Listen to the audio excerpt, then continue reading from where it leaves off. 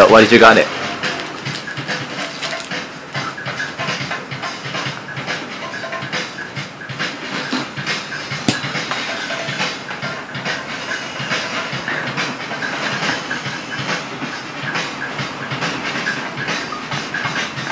It's good.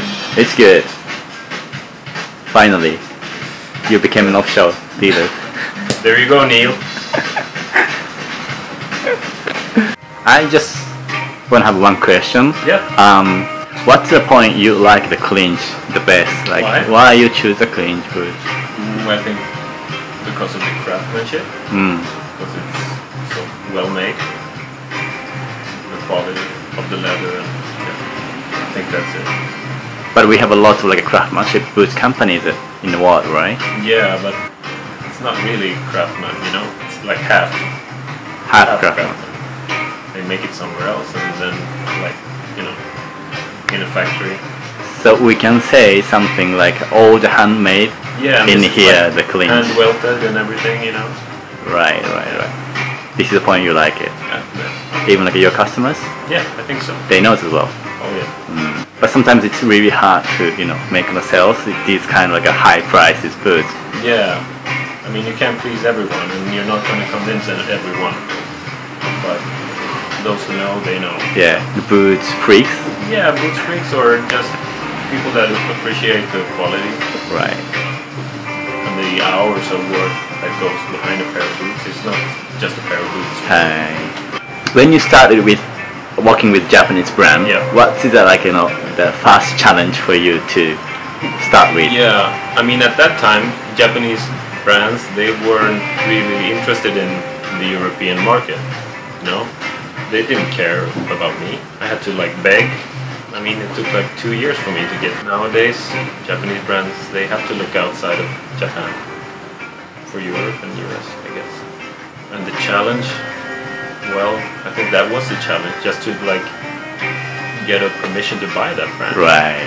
You couldn't just like ask for an email address and say, hey, I want to buy this. Sure, buy. It wasn't that easy, you know. Someone wrote kind of interesting article about this, and about that it's maybe not a good thing that, you know, the owner has control of everything, you know. It might not be a good thing. Yeah. But is that same things happening in your country as well, like a small companies or? No, I don't think so. Okay. No. Is that maybe it's like a, I have no idea, but maybe it's a Japanese thing that you have like a boss, like a senpai. Right. Who, he's the boss. Okay. I don't think we have like, I mean, Mats is the boss of Indigo Ferrer, for example, but he's not the boss in that way. He listens to his employees, you know, for ideas, and then he tries to keep up with the, you know, with the market and everything. I think you have to. So say hello to Matsu. You say hello. Matsu, how are you? Yeah. So, do you have any idea or you thinking about Japanese brand? What's the next phase for them, like, you know? For denim? Not only the denim, but like this kind of like they need to see the European market or overseas market, right? For sure. For sure. And they have to maybe understand it, because it's quite different, I think, from the Japanese market. And this kind of what do you say? Mentality? Yeah, no, not the shopping mentality. It doesn't really exist in Europe. I mean, we have customers that buy luxury products, but not like here, I think. Okay, what's here happening? I think many brands, they think like, okay, let's target on Europe. It's a big market. Let's go to some exhibition, some fashion thing, and then we're going to make 100 new customers and we're going to sell so much. It doesn't exist.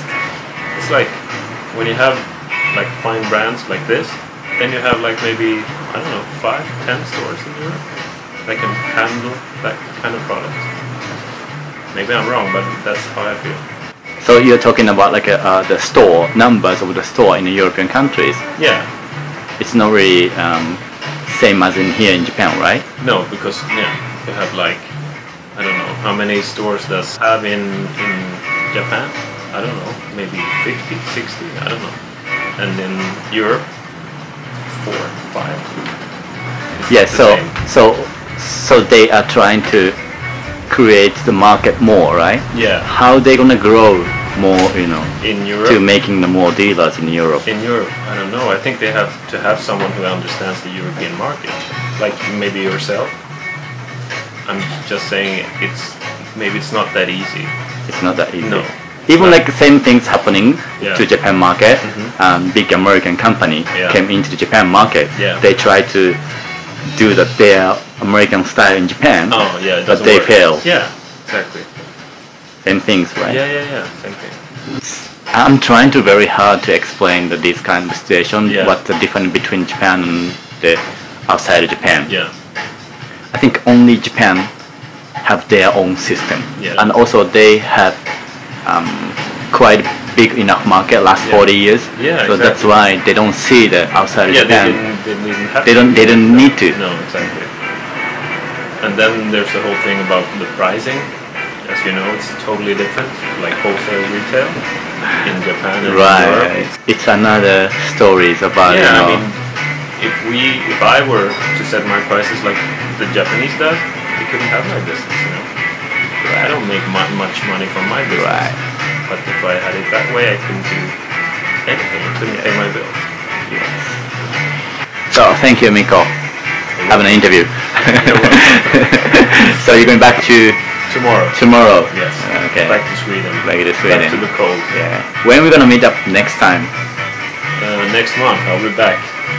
To Japan. Yeah. Again. October. Have to get a second house here. All right. That's good. Yeah. Bye. Bye.